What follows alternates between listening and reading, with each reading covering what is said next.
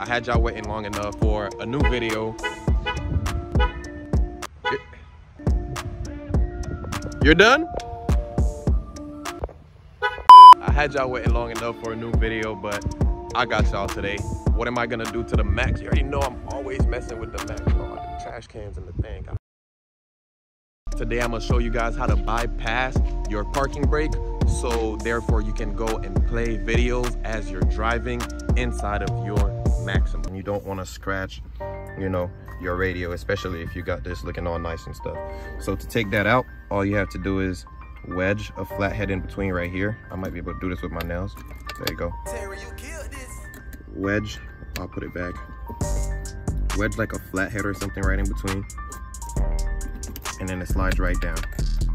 You get access to this silver pin right here, which is the horseshoe pin. And you just pry that out as well. You pry this out as well. This bad boy just comes right off like that. I really need a new one, but not yet, not yet. I don't have a pry tool, so I'm using a spoon. Okay. You wanna go ahead and get in these crevices, like so. And bro, chill out. Pop it out really slow. I'm gonna go all around. There we go.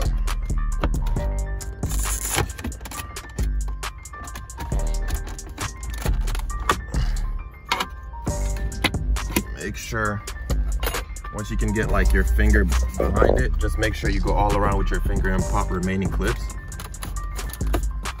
There we go. In the back, there's gonna be one of your AC vent lines. So go ahead and, oops, unclip everything.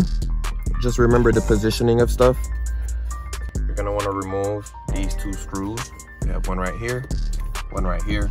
So we can go ahead and take out the AC controls and everything and the radio controls. Bro, come on, bro. That's what you're trying to do? I ain't even say any words though, but like, you ain't say it. You get the vision, bro. If you in my head with me, bro, you having a blast. That's all I gotta say, bro. If people are in your head with you. Yeah, you having a blast, bro. Okay. Welcome to Club Max. Glad to be here in Club Max. All right. Club Max does not seem lit, like as they say. Stop capping! So you want to take out this screw up here and that screw up there.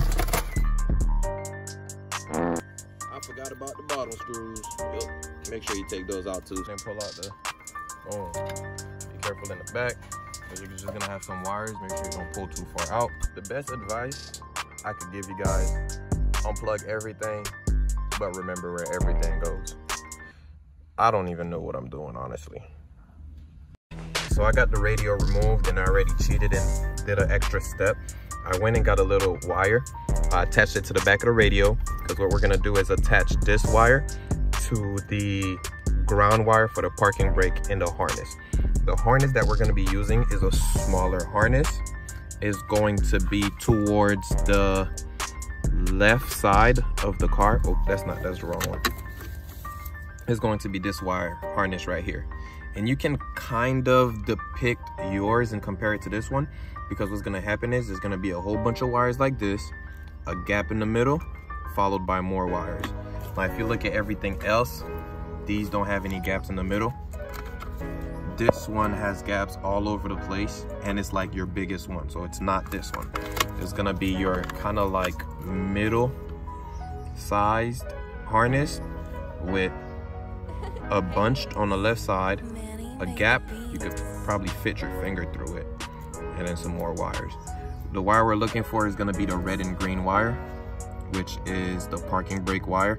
If you wanted to go ahead and just cut and reground all of your red and green wires into this one negative wire, you could do so, because what's gonna do is it's gonna bypass every parking brake aspect of your car. Pretty much, if you have to have the parking brake on to, I don't know, add Bluetooth or whatever it is, it's just gonna cut all that out and bypass all of it. All I want to do is be able to play movies on my screen without the parking brake being engaged, and this is exactly the one that you have to cut and ground. So let's go ahead and do that.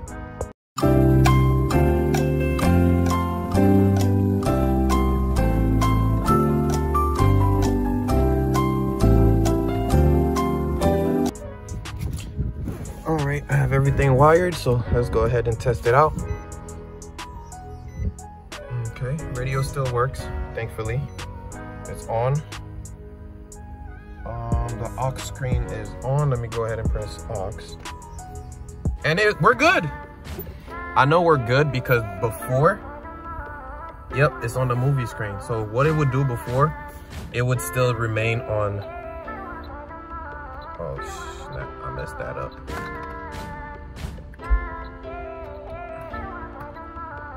Okay, so basically it would be on this screen, and bro, I need to stop pressing shit. It would have this background instead, and it'll pop up a message that says, please press your parking brake to go ahead and play videos. But when I do press the aux button now, it's just a black screen, meaning it's looking for feedback from some sort of video, a DVD, or if you have these color cables, it'll look for pretty much a video coming from them. But it's glad to know that we're good. So now what I'm gonna do is probably buy a HDMI receiver or something like that, so I can go ahead and just stream videos and stuff off of my phone, and hopefully that works. But that is exactly how you bypass the parking brake and a 2013 Nissan Maxima. This will work from a 2009 until 2014. But I'm just glad that I did it. I'm gonna go ahead and put my dash together. But you already know, Thisbgama. Before I head out, make sure you drop a like, comment, subscribe, and share my videos for more. I have my boy Stan helping me out today.